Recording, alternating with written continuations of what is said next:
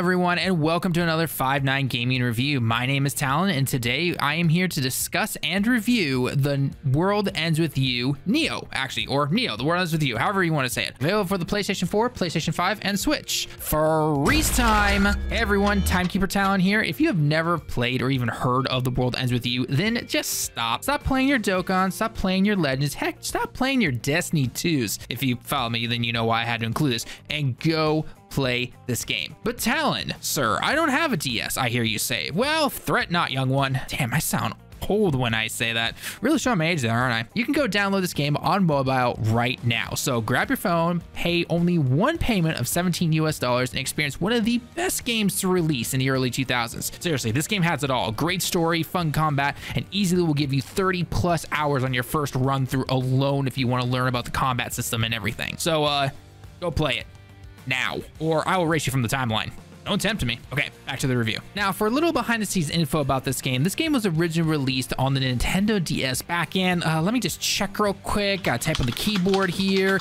2007. Wow, it has been a while. All right, anyway, however, it was later released again on the mobile platforms and eventually on the Switch, actually. We don't talk about the Switch version. That was just a... Yeah, we're gonna skip past that. So anyway, regardless though, fans have been waiting a long time for a sequel for this beloved game, and finally, it happened. After 14 years, we finally have one. Also, don't worry, in this review, this will not contain any spoilers or any of the games, except for like the first hour of this particular game, but that's really not that much. And hey, if you want, you can even play the demo. No, not a beta, an actual demo on both the Switch and the PlayStation stores. Sorry, Xbox, time to buy a new console? Okay, I have rambled on long enough. It's time to start this review. And real quick last note, make sure to let us know your thoughts down below in the comments about this game, and don't forget, of course, to leave a like on the video if you happen to like it, and sub to stay up to date for all of our reviews. With all of that being said now, let's get into our review of Neo, The World Ends With You.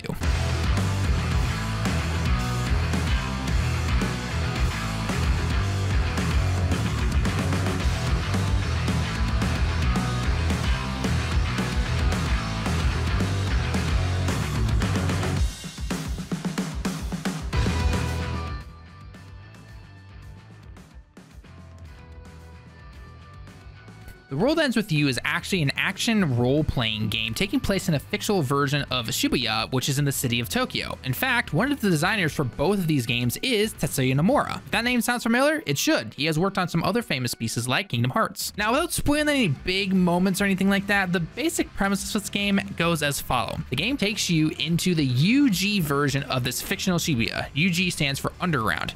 Here you can see the people of the RG, which is considered the real ground Shibuya, but they cannot see you unless it's under very special circumstances. You play as one character and four at the same time, technically. The main character is Rindo, a high school student in Tokyo, and when transported to this version of Shibuya, he finds himself in the Reaper's game. Joining him are the other three characters that you really only get to use in certain events and in mostly combat. His friend Fret, a college student named Nagi, and finally Sho Minamimoto.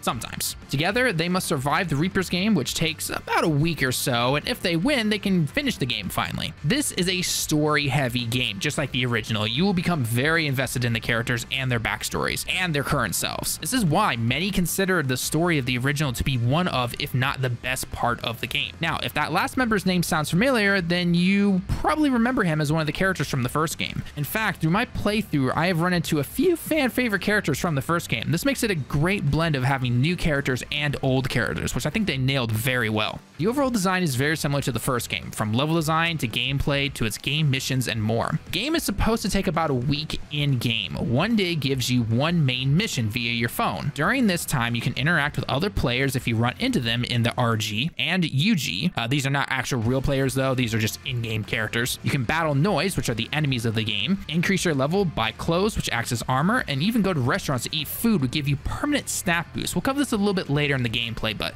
just to know, it's an amazing system. Once you finish said mission, you will be transported forward in time to the next day to repeat this process for a week again in game. Small spoiler, I guess, the first game took over 3 weeks and lasted an average player over 40 hours easily, so you really do get your money's worth. You can easily get lost just exploring in parts of the city to find new pins, clothes, increase your stats, buy music, which, by the way, side note, the music is amazing, and all of the classics for the most part from the original game are included in this one, and even some remakes, so you will definitely love it.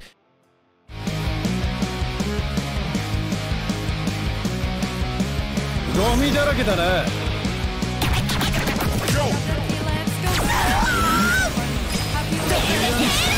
And you can even find more. You can also lower your level to increase your chances of having these pins increase their drop rate, which is really nice and actually does provide a bit of a challenge.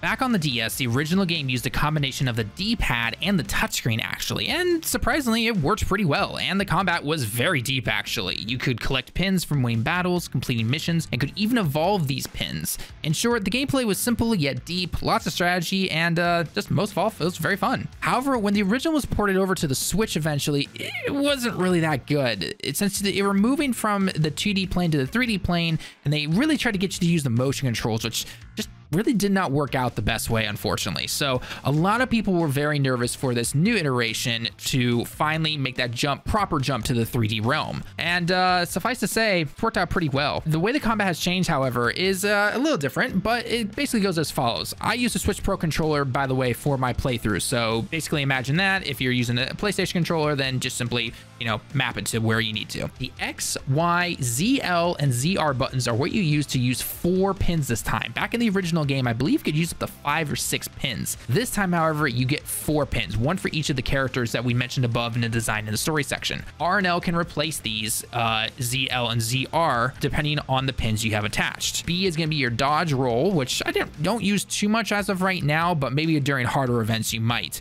And finally, A to unleash a very cool special attack, which basically you have to use when you get your groove up to 100%. It's pretty easy to pull off in the game, and it explains it to you very well, but overall it's very cool and very flashy. Now, of course, I can't talk about the combat without talking about the pin system. You've probably heard me talk about this many times. Pin system is what allows you to perform all these moves, and yes, actually they are literally pins in the game. From sword slices to freeze blast, quakes, and way more, all of these pins can be leveled up to become even more powerful, and even a few of them, actually I take that back, a good amount of them can be evolved. In the original game, it was anything from simply leveling them up, and other times you had to make sure you leveled them up at a very particular day and week during the game. Using the DS, you could actually change the clock on your system, and you could go ahead and change it if you wanted to. So that's just something to keep in mind there when going through all of this stuff. Now, all of them obviously haven't been discovered yet since the game's only been out for a few days now, but I can't wait to see what they have discovered and what they've changed for these upcoming ones. In short, just like the original, though, the gameplay is just very fun and enjoyable, and I can never get bored of it. I just really can't. Finally, you will want to eat. Yes, I'm actually dead serious. You will want to go out and eat. So actually in the game, you can go to cafes and restaurants where you can order food, and when you eat this food, it will give you permanent stat boost: HP, style, defense, and attack. Style is actually related to the clothing, which acts as armor basically. And so if you happen to have your style points at a decent level and you attach certain articles of clothing, you can actually get extra additional boosts like extra attack or fire resistance or anything like that. So it's actually really cool. The way the game stops you though from spamming this is that after you eat and you consume a certain amount of calories, you have to go into battle to work it off. Then once you've done that, you can go back and eat. This is just another reason why you will want to battle more enemies instead of just simply the main mission enemies. Go off and explore these areas and battle more enemies to level up. It can really help, and especially in the end game battles. I guarantee you will not be mistaken if you do this.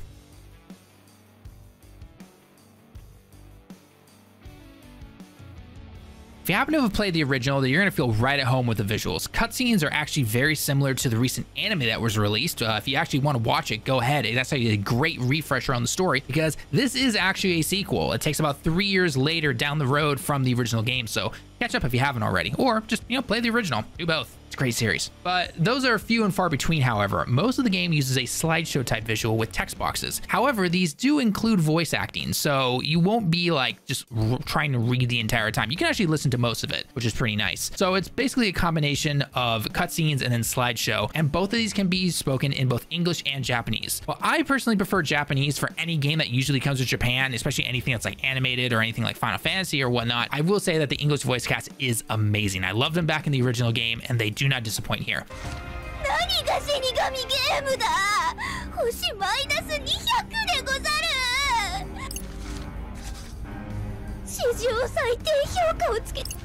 You get the occasional cheesy ones, but hey, what game is not cheesy these days, right? When in combat or roaming the streets of Shibuya, the Switch version of the game will run at around 30 FPS and 720p in handheld mode and around 900p when in docked.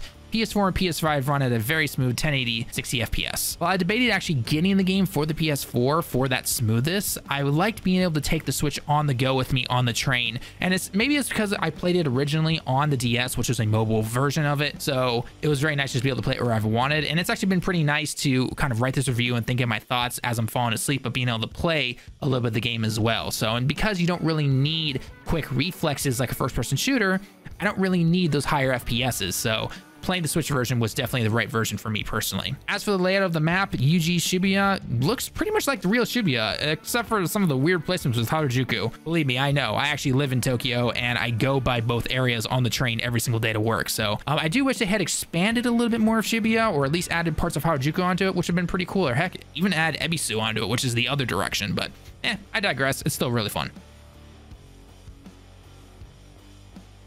Overall, after playing this game for quite a long time, I am very, very impressed. And I'm just gonna say right now, there might be little things that are better in the original game, but overall, they have nailed this sequel head to toe. I am only about 25 hours into this game, and I am still not even close to being done. With all the pins to collect and evolve, the extra side missions I need to discover, and more, I just can't stop playing this game. It's just so much fun. It really is, and it's a great game to play over the summer, especially if you're still stuck inside due to the pandemic that's still going on, depending on where you are in the world. It was again a huge task though to try and live up to the original, and while I will say I definitely prefer I think the characters from the original compared to Neo, and I wish again that they had expanded Shibuya just a little bit more, again like either Ebisu or Harajuku or something like that, I can easily, without a doubt, not totally biased or anything, give this game a 9 out of 10. It's just simply amazing. Would have liked to have seen, 1080p 60 FPS on the Switch and everything like that? Absolutely, but they've already proven that they're not even going to give us an upgraded Switch. I don't count the OLED as that. So you know what? Hey, I take it is what it is. It's still a really fun game to play, and that's what's important in the end. So overall, very impressed with the game. What do you guys think? Have you played The World's End With You at all? Have you played it on DS, mobile, anything like that? Is this your very first time playing the game? Again, go check out the demo if you haven't already, but it's a lot of fun. So let us know your thoughts down below in the comments as always. Are you going to pick this up now? Going to pick it up later? Try the demo first? Do you think we scored it too high? Scored too low? All that fun stuff. Let us know all your thoughts down below in the comments. And again, don't forget to leave a like and subscribe to stay up to date on everything for gaming when it comes to 5-9 Gaming. So I've been Tallen though with 5-9 Gaming, and until next time everyone, we'll see you all in the next one.